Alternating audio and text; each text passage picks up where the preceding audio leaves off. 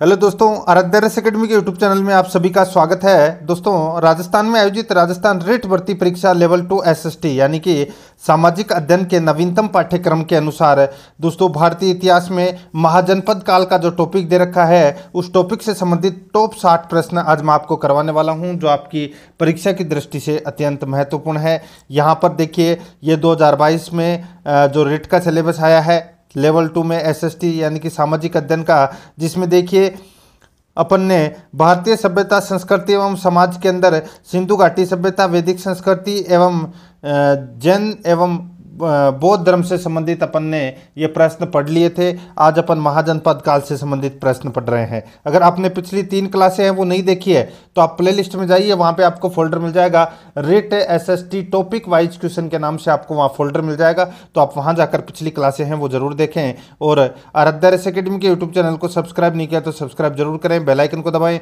Video को like और अपने दोस्तों के पास में शेयर जरूर करें। तो चलिए दोस्तों, महाजनपद काल से संबंधित प्रश्न शुरू करते हैं। यहाँ पर देखिए, पहला प्रश्न है, सूची फर्स्ट को सूची सेकंड से सुमेलित करना है। दोस्तों, सबसे पहले मैं आपको बता देता हूं, देखिए बुद्ध के जन्म से पूर्व 6ठी शताब्दी ईसा पूर्व में भारतवर्ष में दोस्तों 16 महाजनपद का उल्लेख किया गया था। और एक ग्रंथ है जिसका नाम है अंगुत्तर निकाय, और ये बौद्ध ग्रंथ है। इसमें भी दोस्तों 16 महाजनपदों का उल्लेख मिलता है। ये आपको इसमें याद रखना है, ठीक है। देखिए, सूची फर्स्ट में महाजनपद है और सूची सेकंड में राजधानी है। अब 16 महाजनपद थे तो 16 महाजनपदों की राजधानी भी होगी। यहाँ पे वही प्रश्न पूछा गया है। यहाँ पे देखिए दोस्तों, गांधार महाजनपद की राजधानी है, वो कौन सी थी? तो दोस्तों वो थी इसमें तक्षशिला। कौन सी थी? तक्षशिला। सूरसेन महाजनपद की राजधानी थी दोस्तों मथुरा, और वत्स महाजनपद की राजधानी थी कौशाम्बी, और कौशल महाजनपद की राजधानी थी श्रावस्ती। तो यहाँ पे इस प्रश्न का राइट आंसर हो जाएगा 4 1 2 3। 4 1 2 3 इसका राइट आंसर हो जाएगा। ये आपको इसमें याद रखना है। आगे देखिए दोस्तों, अपना इसमें सेकंड नंबर प्रश्न है, हर्यक वंश के किस शासक को कुणिक कहा जाता था? हर्यक वंश के किस शासक को कुणिक कहा जाता था? तो दोस्तों इसका जो राइट आंसर हो जाएगा वो है अजात शत्रु को कुणिक कहा जाता था। ये आपको इसमें याद रखना है, ठीक है दोस्तों। अजात शत्रु ने लिच्छवी गणराज्य की राजधानी वैशाली को जीतकर मगध साम्राज्य में मिला लिया था। और अजात शत्रु का पुत्र था जिसका नाम था दोस्तों उदयन, और उदयन ने दोस्तों अजात शत्रु की हत्या करके सिंहासन पर बैठ गया था, ठीक है। ये आपको इसमें याद रखना है। तो इसमें राइट आंसर हो जाएगा कुणिक किसको कहा जाता है? अजात शत्रु को। सी नंबर का ऑप्शन बिल्कुल सही उत्तर हो जाएगा। 3 नंबर का प्रश्न है, इसमें देखिए, किस शासक ने गंगा एवं सोन नदियों के संगम पर पाटलिपुत्र नामक नगर की स्थापना की? किस शासक ने गंगा एवं सोन नदियों के संगम पर पाटलिपुत्र नामक नगर की स्थापना की? तो दोस्तों इसका जो राइट आंसर हो जाएगा वो है इसमें किसने? तो वो की थी उदयन ने। किसने की थी? उदयन या उदयन ने की थी। ये आपको इसमें याद रखना है। यानी कि दोस्तों पाटलिपुत्र जिसको अपन वर्तमान में पटना बोलते हैं, ठीक है। तो इसका राइट आंसर हो जाएगा सी नंबर ऑप्शन, बी नंबर का ऑप्शन बिल्कुल सही उत्तर हो जाएगा। आगे देखिए, 4 नंबर का प्रश्न है, शिशुनाग वंश का वह कौन सा शासक था जिसके समय में वैशाली में द्वितीय बौद्ध संगीति का आयोजन किया गया? उसे काकवर्ण के नाम से भी जाना जाता है। बताइए, यहाँ पे शिशुनाग वंश की बात हो रही है, तो दोस्तों इसका राइट आंसर क्या हो जाएगा बताइए? तो दोस्तों वो है कालाशोक। जो द्वितीय बौद्ध संगीति है वो दोस्तों कालाशोक के समय आयोजित की गई थी। ये आपको इसमें याद रखना है। बहुत ही अच्छा और शानदार प्रश्न आप इसको कह सकते हैं, ठीक है। और ये शिशुनाग वंश का दोस्तों शासक था, ठीक है। इसके समय ये द्वितीय बौद्ध संगीति आयोजित की गई थी वैशाली के अंदर, ठीक है। और इसका अध्यक्ष था साब कमीर, ठीक है। ये भी आपको इसमें याद रखना है। तो इसमें बी नंबर का ऑप्शन बिल्कुल सही उत्तर हो जाएगा। आगे देखिए दोस्तों, अपना इसमें 5 नंबर का प्रश्न है, 323 ईस्वी पूर्व में सिकंदर महान की मृत्यु हुई थी। 323 ईस्वी पूर्व में सिकंदर महान की मृत्यु हुई थी। तो दोस्तों ये कहाँ पर हुई थी? तो ये हुई थी दोस्तों बेबीलोन में। कहाँ पर? बेबीलोन में हुई थी। तो इसका राइट आंसर हो जाएगा वो है अपना इसमें बी नंबर का जो ऑप्शन है वो इसका बिल्कुल सही उत्तर हो जाएगा। बेबीलोन में इनकी मृत्यु हुई थी और 33 वर्ष की अवस्था में इनकी मृत्यु हो गई थी। ये भी आपको इसमें याद रखना है, ठीक है।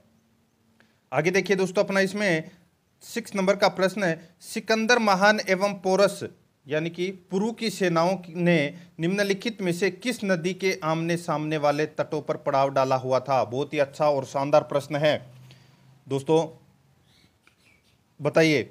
सिकंदर महान एवं पोरस यानी कि पुरु की सेनाओं ने निम्नलिखित में से किस नदी के आमने सामने वाले तटों पर पड़ाव डाला हुआ था?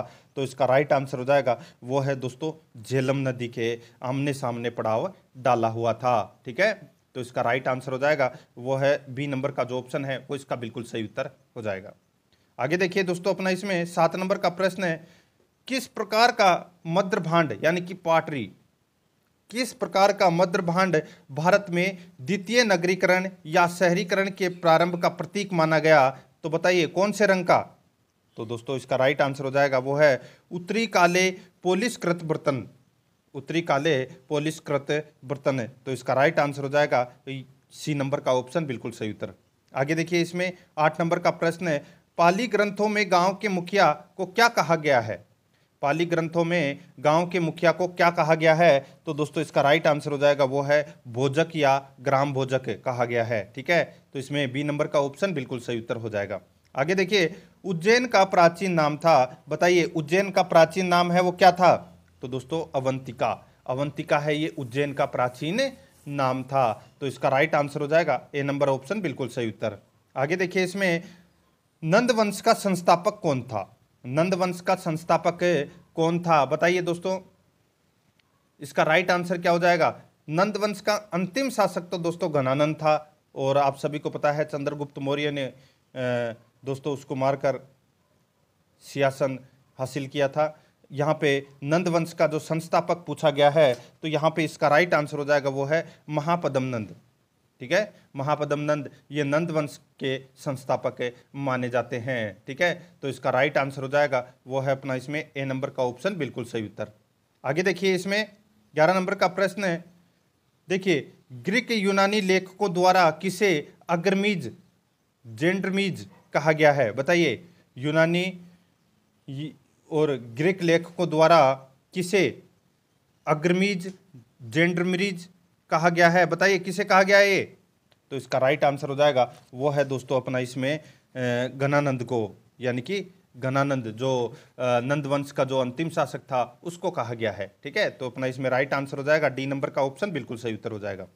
आगे देखिए, 12 नंबर का प्रश्न है, प्राचीन भारत में पहला विदेशी आक्रमण किनके द्वारा किया गया? प्राचीन भारत में पहला विदेशी आक्रमण किनके द्वारा किया गया? तो दोस्तों ये किया गया था किनके द्वारा? तो ये ईरानियों द्वारा किया गया था। किसके द्वारा? ईरानियों द्वारा किया गया था। तो अपना इसमें right answer A number option बिल्कुल सही उत्तर। नेक्स्ट आगे देखिए, इसमें प्राचीन भारत में दूसरा विदेशी आक्रमण एवं पहला यूरोपीय आक्रमण किनके द्वारा किया गया? प्राचीन भारत में दूसरा विदेशी आक्रमण एवं पहला यूरोपीय आक्रमण किनके द्वारा किया गया? तो दोस्तों इसका राइट आंसर हो जाएगा वो है अपना इसमें किनके द्वारा? तो यूनानियों के द्वारा किया गया था। तो अपना इसमें बी नंबर का ऑप्शन बिल्कुल सही उत्तर हो जाएगा, और पहला विदेशी आक्रमण ईरानियों द्वारा किया गया था। नेक्स्ट 14 नंबर का प्रश्न है, इसमें देखिए ईरान के हखमनी वंश के किस शासक ने भारतीय भूभाग को जीतने के बाद उसे फारस साम्राज्य का 20वां प्रांत बनाया? ईरान के हखमनी वंश के किस शासक ने भारतीय भूभाग को जीतने के बाद उसे फारस साम्राज्य का 20वां प्रांत बनाया? तो इसका राइट आंसर हो जाएगा वो है दोस्तों डेरियस या दारेबाहू। तो अपना इसमें राइट आंसर हो जाएगा बी नंबर का जो ऑप्शन है वो इसका बिल्कुल सही उत्तर हो जाएगा।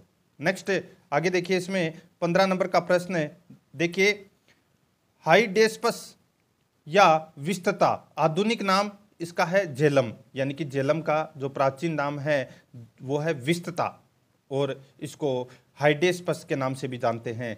तो यहाँ पे देखिए झेलम का युद्ध किन किन शासकों के मध्य हुआ था? तो दोस्तों झेलम का युद्ध मैंने अभी आपको बताया था दोस्तों, सिकंदर और पोरस की सेना है वो झेलम नदी के किनारे यानी कि आमने सामने के किनारों पर पड़ाव डाले हुए थे। तो यहाँ पर इस प्रश्न का राइट आंसर हो जाएगा सिकंदर एवं पोरस के मध्य यह युद्ध हुआ था झेलम का।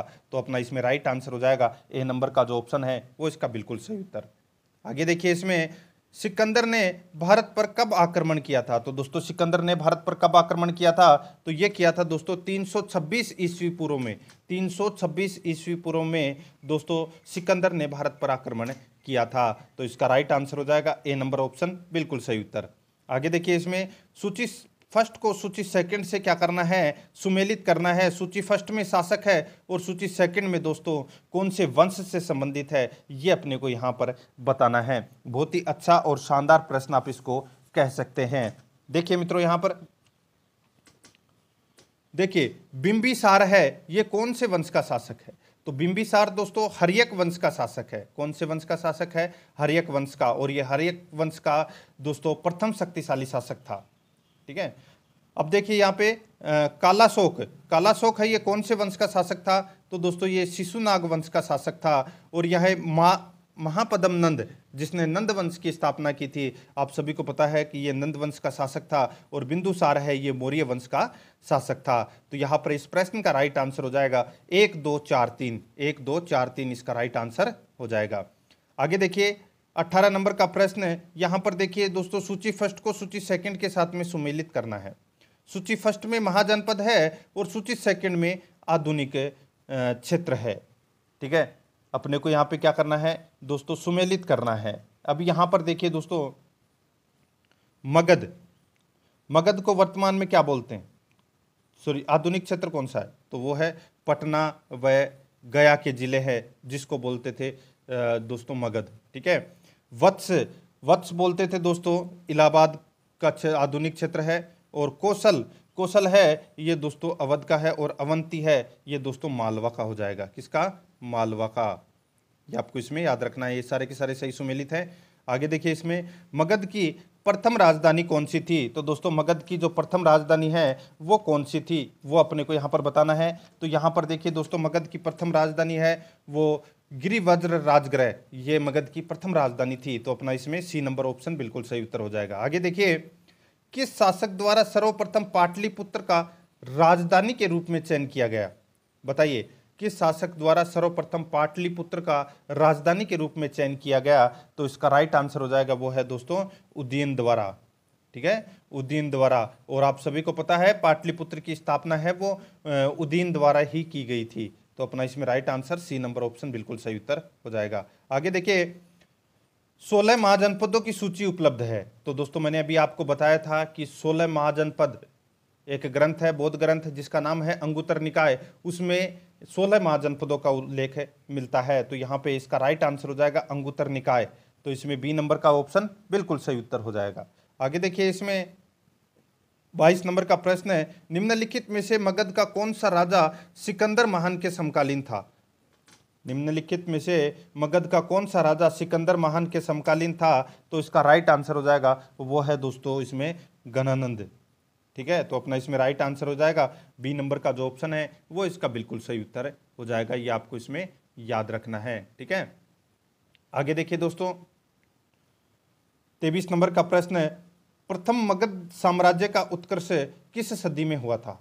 प्रथम मगध साम्राज्य का उत्कर्ष किस सदी में हुआ था? तो इसका राइट आंसर हो जाएगा वो है दोस्तों 6ठी सदी ईस्वी पूर्व में। 6ठी सदी ईस्वी पूर्व में। तो इसमें बी नंबर का ऑप्शन बिल्कुल सही उत्तर हो जाएगा। आगे देखिए, 24 नंबर का प्रश्न है, सिकंदर की भारत में सफलता के निम्न कारण थे। सिकंदर की भारत में सफलता के निम्न कारण थे। तो इसका राइट आंसर हो जाएगा वो है दोस्तों, बताइए कौन से निम्न कारण थे, ये अपने को यहाँ पर बताना है। बहुत ही अच्छा और शानदार प्रश्न आप इसको कह सकते हैं। तो दोस्तों यहाँ पर देखिए, भारत में तब कोई केंद्रीय सत्ता नहीं थी, बिल्कुल सही है। उसकी सेना श्रेष्ठ प्रकार की थी, बिल्कुल सही है। उसे देशद्रोही भारतीय शासकों का सहयोग मिला, बिल्कुल सही है। वह एक अच्छा प्रशासक था, बिल्कुल सही है। ये सिकंदर की भारत में सफलता के प्रमुख कारण थे। ठीक है, तो इसमें सारे के सारे सही है। तो अपना इसमें राइट आंसर क्या हो जाएगा? डी नंबर का जो ऑप्शन है वो इसका बिल्कुल सही उत्तर हो जाएगा। 1 2 3 4 चारों ही इसमें क्या है? सही है। अब आगे देखिए दोस्तों, सूची फर्स्ट को सूची सेकंड के साथ में क्या करना है? सुमेलित करना है। सूची फर्स्ट में राजा है और सूची सेकंड में राज्य है। बताना है कि कौन सा राजा कौन से राज्य में राज्य का शासक था। ठीक है, यहाँ पे अपने को ये बताना है। तो यहाँ पर देखिए दोस्तों, देखिए प्रद्योत, प्रद्योत है ये दोस्तों कौन से राज्य का राजा था? तो ये था दोस्तों अवंतिका। कहाँ का था? अवंतिका। उदयन है ये था दोस्तों वत्स का, और प्रसेनजित है ये था दोस्तों किसका? तो ये कौशल का, और अजात शत्रु है ये दोस्तों मगध का शासक था। तो यानी कि अपना इसमें राइट आंसर क्या हो जाएगा? 3 2 4 1, 3 2 4 1 इसका राइट आंसर हो जाएगा। ठीक है, आगे देखिए, इसमें अभिलेखीय साक्ष्य से प्रकट होता है कि नंद राजा के आदेश से एक नहर खोजी गई थी। अभिलेखीय साक्ष्य से प्रकट होता है कि नंद राजा के आदेश से एक नहर खोजी गई थी। तो कहाँ पर? तो इसका राइट आंसर हो जाएगा वो है दोस्तों अपना इसमें कलिंग में। तो इसमें राइट आंसर हो जाएगा सी नंबर का ऑप्शन, बिल्कुल सही उत्तर हो जाएगा कलिंग में। आगे देखिए, पहला ईरानी शासक जिसने भारत के कुछ भागों को अपने अधीन किया था। बताइए, पहला ईरानी शासक जिसने भारत के कुछ भागों को अपने अधीन किया था। तो इसका राइट आंसर हो जाएगा तो वो है दोस्तों डेरियस। तो अपना इसमें सी नंबर ऑप्शन सही उत्तर हो जाएगा, डेरियस। आगे देखिए, मगध के राजा अजातशत्रु का सदैव किस गणराज्य के साथ युद्ध रहा? मगध के राजा अजातशत्रु का सदैव किस गणराज्य के साथ युद्ध रहा? तो इसका राइट आंसर हो जाएगा वो है दोस्तों अपना इसमें कौन सा? तो वो है वज्जी संघ यानी कि वैशाली। तो अपना इसमें राइट आंसर हो जाएगा ए नंबर ऑप्शन, बिल्कुल सही उत्तर। आगे देखिए, वज्जी संघ के विरुद्ध मगर, यहाँ पे देखिए, वज्जी संघ के विरुद्ध मगध राज्य के किस शासक ने प्रथम बार रथ मुसल यानी कि एक ऐसा रथ जिसमें गद्दा जैसा हथियार जुड़ा था तथा महाशिलाकंटक यानी कि पत्थर फेंकने वाला एक युद्ध यंत्र नामक गुप्त हथियारों का प्रयोग किया?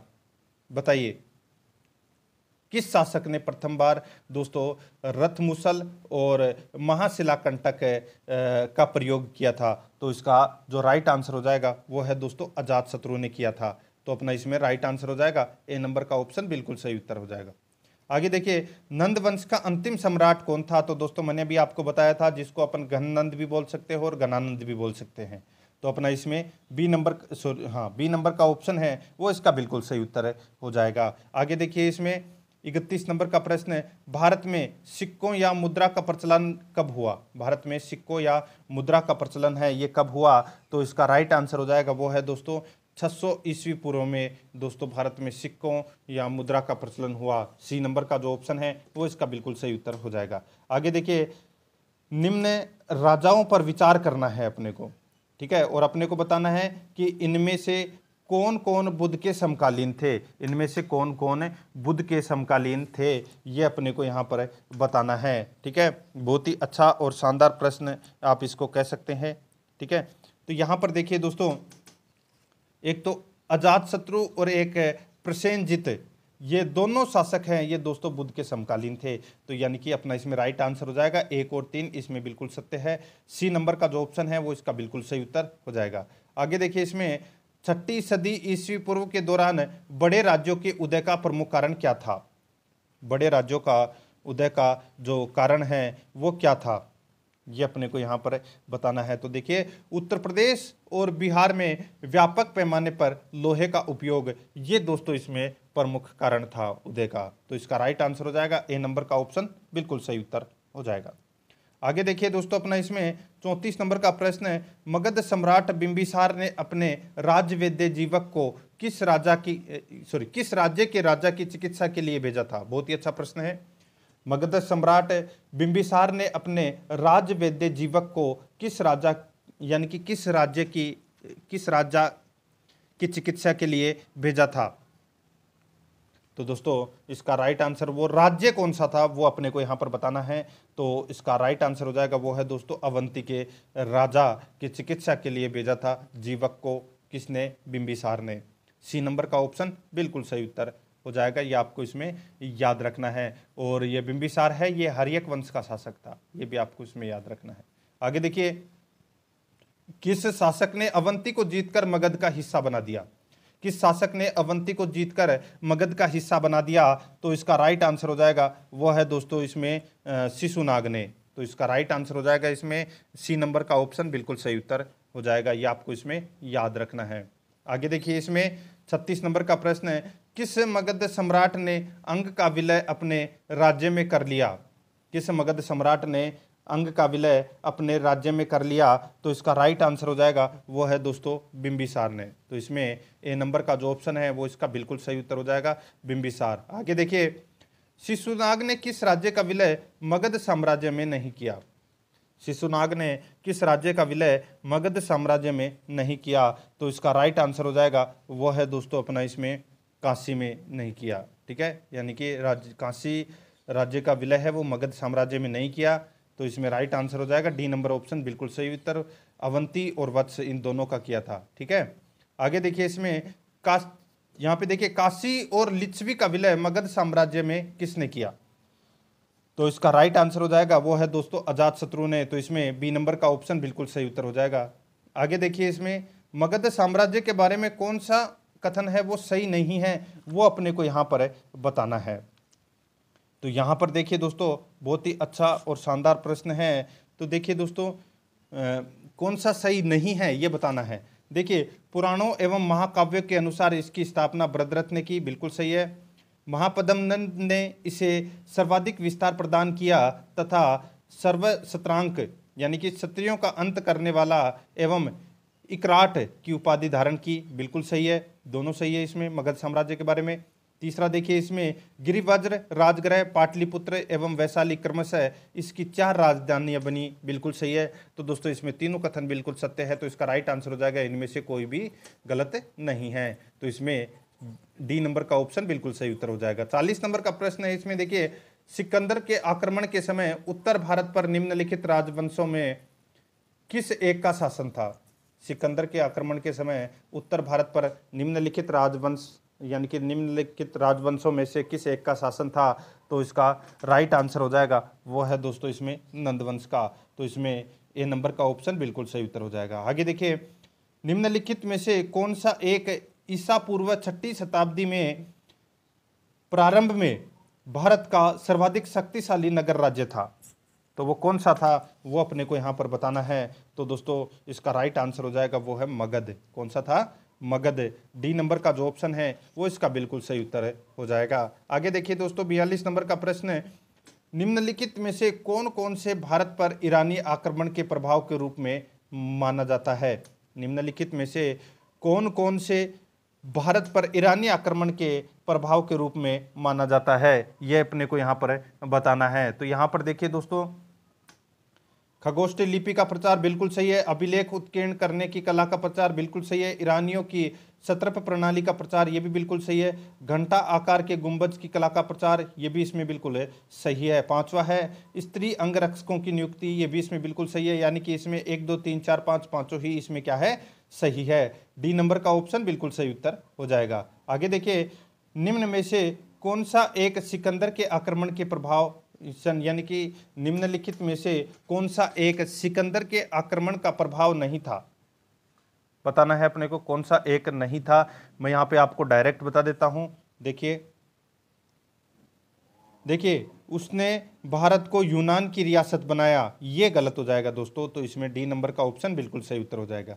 आगे देखिए, निम्नलिखित में से किस राज्य में गणतंत्रात्मक शासन व्यवस्था नहीं थी? तो इसका राइट आंसर हो जाएगा वो है दोस्तों मगध में। तो इसमें डी नंबर का ऑप्शन बिल्कुल सही उत्तर हो जाएगा। आगे देखिए, निम्नलिखित में से किसे सेनिया यानी कि नियमित और स्थायी सेना रखने वाला कहा जाता था? यानी कि किसे सेनिया कहा जाता था जो स्थायी सेना रखता था? तो इसका राइट आंसर हो जाएगा वो है दोस्तों बिंबिसार को। ए नंबर का ऑप्शन बिल्कुल सही उत्तर हो जाएगा। आगे देखिए, निम्न में से किसे उग्रसेन यानी कि भयानक सेना का स्वामी कहा जाता था? तो इसका राइट आंसर हो जाएगा वो है दोस्तों महापद्मनंद को। तो इसमें ए नंबर का ऑप्शन बिल्कुल सही उत्तर हो जाएगा महापद्मनंद। आगे देखिए, डेरियस यानी कि जिसको बोलते थे दारेबाहु प्रथम ने 516 ईस्वी पूर्व में सिंधु के तटवर्ती भूभाग को जीतकर उसे ईरान का 20वां क्षत्रपी प्रांत बनाया। उसे कितना राजस्व प्राप्त होता था? उसे कितना राजस्व प्राप्त होता था, ये अपने को यहाँ पर बताना है। तो दोस्तों 360 टैलेंट प्राप्त होता था। तो इसमें राइट आंसर हो जाएगा ए नंबर ऑप्शन बिल्कुल सही उत्तर। आगे देखिए, इसमें निम्नलिखित में से कौन सिकंदर के साथ भारत आने वाला इतिहासकार नहीं था? यानी कि सिकंदर के साथ में कौन सा इतिहासकार नहीं आया था वो अपने को यहाँ पर बताना है। तो यहाँ पे देखिए दोस्तों, नियाकर्स आया था, एनासिक्रेटिस आया था, इसमें देखिए एरिस्टोबुलस ये भी आया था, लेकिन हेरोडोट्स ये नहीं आया था दोस्तों। तो इसमें राइट आंसर डी नंबर का ऑप्शन बिल्कुल सही उत्तर हो जाएगा। आगे देखिए, महाजनपद काल में श्रेणियों के संचालक को कहा जाता था, क्या कहा जाता था श्रेणियों के संचालक को? तो दोस्तों श्रेष्ठिन कहा जाता था। तो इसमें ए नंबर ऑप्शन बिल्कुल सही उत्तर हो जाएगा। आगे देखिए, गृहपति का अर्थ होता है, गृहपति का अर्थ है वो क्या होता है? तो दोस्तों धनी किसान। तो इसमें ए नंबर ऑप्शन बिल्कुल सही उत्तर हो जाएगा, धनी किसान। अब यहाँ पे देखिए दोस्तों, ये सूची फर्स्ट को सूची सेकंड से सुमेलित करना है, ठीक है। बहुत ही अच्छा और शानदार प्रश्न है, ठीक है। देखिए दोस्तों, यहाँ पे देखिए अष्टकूलक, अष्टकूलक है ये क्या होता है? तो दोस्तों ये एक परामर्शदायी संस्था होती है अष्टकूलक। महामात्र दोस्तों ये उच्च कोटि के अधिकारी को कहते थे महामात्र। और बलि साधक है ये किसको कहते थे? तो किसानों से कर वसूलने वाला अधिकारी होता था बलि साधक। और इसमें देखिए सोलिकक, शुल्काध्यक्ष, ये कहते थे दोस्तों शिल्पियों व व्यापारियों से शुल्क या चुंगी वसूलने वाला अधिकारी। ये सारे के सारे सही सुमेलित हैं, ठीक है। आगे देखिए, मगध के किस प्रारंभिक शासक ने राज्यारोहण के लिए अपने पिता की हत्या की और इसी कारणवश अपने पुत्र द्वारा मारा गया? तो दोस्तों इसका राइट आंसर क्या हो जाएगा? मैंने अभी आपको थोड़ी देर पहले ही बताया था, अजातशत्रु की हत्या है वो उसी के बेटे उदयन द्वारा की गई थी, ठीक है। तो इसका राइट आंसर हो जाएगा सी नंबर का ऑप्शन बिल्कुल सही उत्तर हो जाएगा। आगे देखिए, विश्व का पहला गणतंत्र वैशाली में किसके द्वारा स्थापित किया गया? तो ये स्थापित किया गया दोस्तों किसके द्वारा? तो ये किया गया लिच्छवी के द्वारा। डी नंबर का ऑप्शन बिल्कुल सही उत्तर हो जाएगा, लिच्छवी के द्वारा। अब दोस्तों यहाँ पे देखिए 16 महाजनपदों में से अपने को उनकी राजधानी बताना है, ठीक है। 54 नंबर का प्रश्न है।